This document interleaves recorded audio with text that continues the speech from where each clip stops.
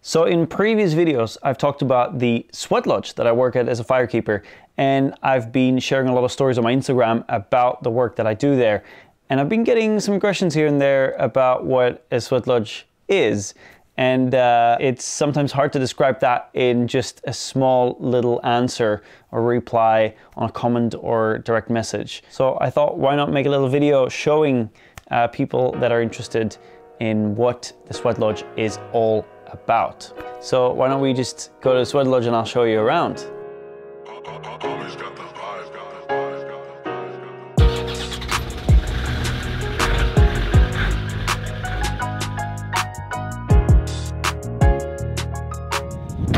All right, let me show you around the sweat lodge. This is our beautiful sweat lodge. We have loads of wood that we store here because we burn a lot of wood. And then we have a fire pit over here. I don't know, I can't see a damn fucking thing. We have a fire pit over here, and then we have the sweat lodge. This is a turf house style sweat lodge. It's pretty big. I'll show you the inside. We just had a sweat a couple of days ago, and we're going to have a sweat tomorrow.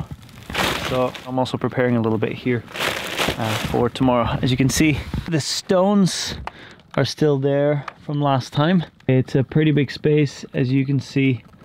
Lots of people can sit here. The hot stones go in the middle there, and then the guy who's leading the sweat lodge sits here and pours water over the stones. So what is a sweat lodge? Well, a sweat lodge is a Native American tradition where a bunch of people get together for a ceremony in a hot tent.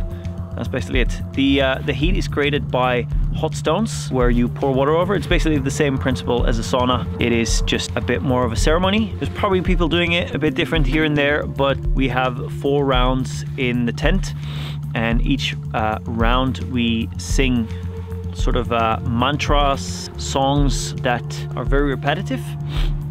And every round that we do, we add another song. So the heat is created by these stones. They get heated up in the fire outside, and we bring them in very, very glowing red hot. And the guy who leads the ceremony will pour water over these stones, releasing the heat, making the space more humid. So it becomes a very intense experience, sort of very similar to practices like meditation and yoga, where you get into the subconscious state.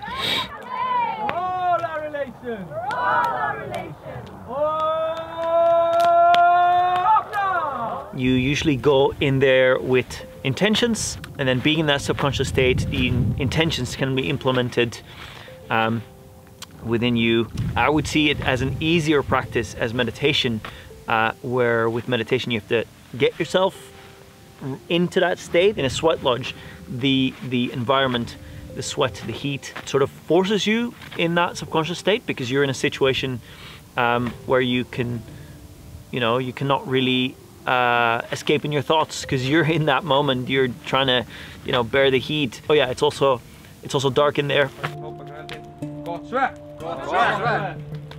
Woo! Woo! Hey! So what is a firekeeper then? As a firekeeper, I'll build a big fire with the stones inside. Nowadays we use around 60 stones of this size. I mean, could be this size, could be even a bit bigger, like these ones over there.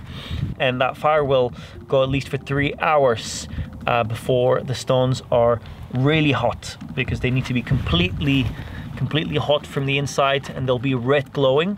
Once the stones have been baked for 3 hours in this fire, they're ready to go into the tent. And as a firekeeper, I will open up the fire, bring the stones to inside of the tent, so the leader of the sweat can then take the fork and stack them up. So I don't have to go into the tent, and he doesn't have to go outside of the tent. Besides that, as a firekeeper, I'm responsible for creating the safe space to hold the sweat lodge in.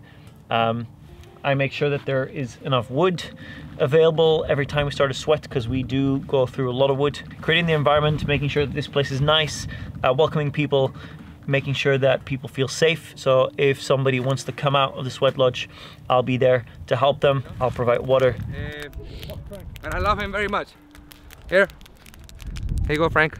It can do amazing things. People have experienced amazing healing or processing of the past or traumas or anything like that. For some people, it can be a little bit of an escape from life. You know, you get into the sweat lodge in that little, you know, bubble, away from the world, away from your troubles. In that way, it can help, you know, to give yourself a little rest. But for other people, it's just, you know, a nice sauna experience. We can't promise anything. It's a very personal experience. Whatever the path is you're on, a sweat lodge can sort of help you guide in the right direction. It's up to everyone, you know, what they seek and what they expect from it. Yeah, it's cold. Like it doesn't look cold, but my hands are freezing off. Some people might wonder if it is safe to practice sweat lodging. Well, it is as safe as a sauna. You need to listen to your body. If you go too far, you need to take a step back, or you need to get out. You shouldn't stay too long in a sauna either. We never force anyone to go past their limits in the sweat lodge. If you want to get out, if you don't feel well, we allow you to go out immediately. We just ask you to not return until the next round, which is logic, because we don't want to have people coming in and out, and we don't want to lose the heat. But we definitely don't want people to suffer anything bad inside, because it's not about that. It's not about getting into a dangerous zone. It's not about pushing extreme limits. It's about pushing a little bit, but it's not about doing something dangerous. I hope I'm in focus. Am I in focus? Been a couple of months now. We haven't been able to run some sweat lodges because of the restrictions around the coronavirus, but I'm happy to be back. I'm very grateful we're able to do this now. So why am I a firekeeper, and why am I even involved with sweat lodging? Well, that story started with my friendship with David. David started and runs a sweat lodge here in Eyrarbakki, and while we became better friends, I discovered more about what he was doing in his life. So I explored the sweat lodge and really liked that space. Wanted to be more involved with it. So that's how I very quickly became a firekeeper. I don't know the specific reasons why I was so attracted to the sweat lodge, but I really liked the environment of the sweat lodge.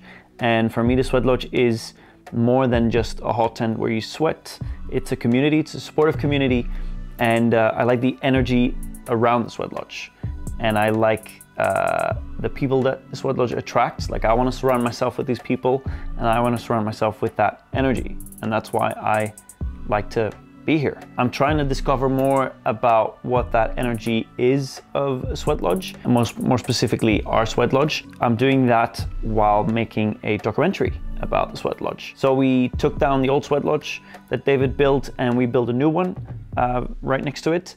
And that was the start of the documentary. We wanted to document that process, and that evolved more in a film about the environment of the sweat lodge and David's story. And I'm very excited about that project, but it's a very big project. It's taking a lot of energy and time, but it is a beautiful story, and I'm very excited to tell that story. But we'll have to wait a little bit longer because there were a bunch of twists recently, and even though I want to wrap this up, I have to wait until the story wraps up to be able to wrap this up. But in the meantime, I've made this little video about the sweat lodge because I wanted to already show something. So there's some shots in this video that are coming from the documentary, and I'll definitely keep you guys updated when that project is about to be wrapped up and when we can show this to you. So yeah, thanks for watching. I hope this was something interesting, and yeah, I'll see you guys around.